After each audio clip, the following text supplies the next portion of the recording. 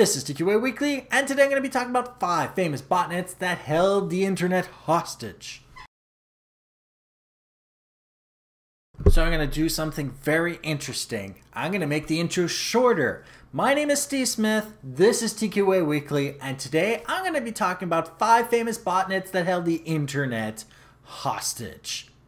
Yes.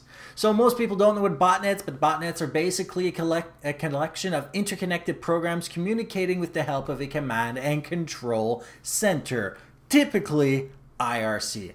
Botnets are normally created through the use of malware or Trojans, viruses, whatever you want to throw as buzzword at this, and hence normally named after them, even though the malware has multiple sources and command control centers that are not necessarily interconnected themselves. So, they're normally used to send out spam email and participate in distributed service attacks, but many of them actually collect personal information with the intent of fraud or personal identification theft. So I'm going to be talking about 5 different botnets that took over the internet, starting with the original illegal botnet created by the spammer, notorious spammer, Concy Smith in 2001, and no relation, and was created with the explicit purpose of sending out spam, and it was detected, in fact, by Earthlink in 2001. It was literally responsible for 25% of all the spam in that specific year, and that is the first botnet ever created / detected on the internet. In 2008, we had the MegaD botnet, which was detected and eventually brought down by late 2009, but not before creating a network of 500,000 infected machines responsible for 32% of all spam worldwide for that time. The suspect was arrested in relation to the botnet. For those interested in the names of the suspects, go to tqaweekly.com/SE5EP11. These are the show notes to this episode. In, let's see, 2010, we had the Zeus Trojan. Interesting fact, I got to play with this weekend, and it is actually the reason why I'm doing this episode. I came across 2 computers that did not have any virus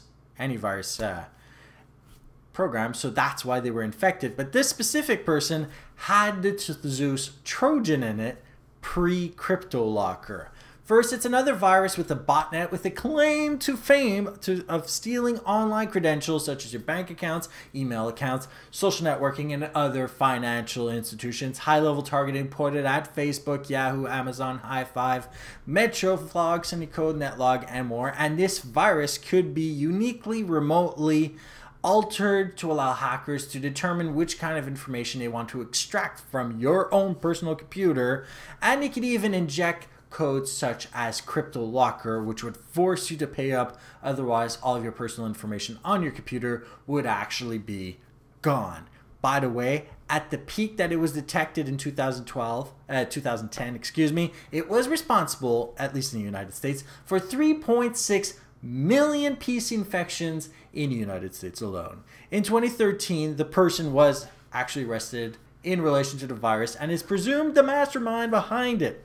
Then we have the Mariposa botnet, discovered in December 2008, injected into computers through the use of the butterfly bot virus. It was used to collect usernames and passwords to a multitude of websites, including financial institutions, and at the peak of infection had upwards of 1 million PCs infected with 12 million unique IP addresses. Yeah, I looked that up. It is possible to do so. Even my computer does this. But I don't know how it got all the way up to 12. Anyway, in 2009, in the month of December, the botnet spontaneously dismantled itself before anyone can get a look at it. Or at least that's what the creator thought. However, on February 3rd, 2010, the creator, alias NetCairo, was arrested in relation to botnet and is told to be both the creator of the virus and botnet as well as the leader of the DDP.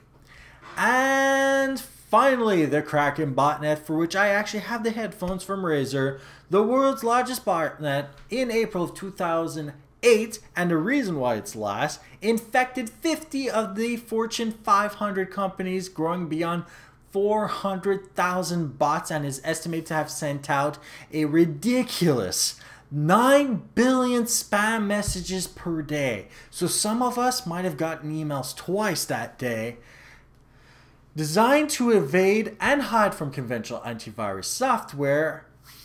This virus was actually such an issue that they actually had to come up with a way of removing it, obviously, and the group that removed it, Damballa, released a guide on how to remove the malware.